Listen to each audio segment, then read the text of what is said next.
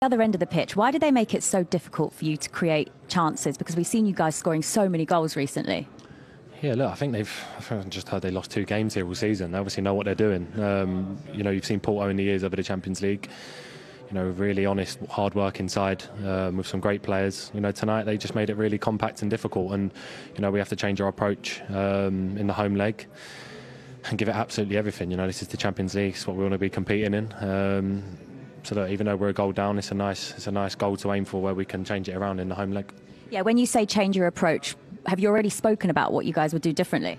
Not yet. I think it's just about keeping our head. Obviously, it's hard to concede that late, but knowing we've got the home leg in front of us, knowing how we play at home with our fans and our energy, I think you're going to see a team that plays on the front foot straight from the start, looking to win the game, and hopefully we can do that.